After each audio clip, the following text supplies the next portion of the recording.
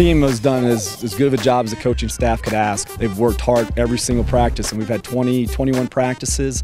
Those 21, maybe a half a practice wasn't up to par, but these guys have done a great job of buying into what we've asked them to buy into and responded the right way.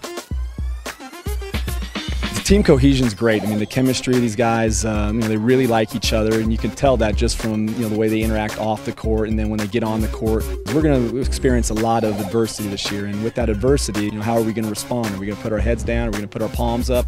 Are we going to be tough enough to fight through the adversity and try to make our way towards the right result?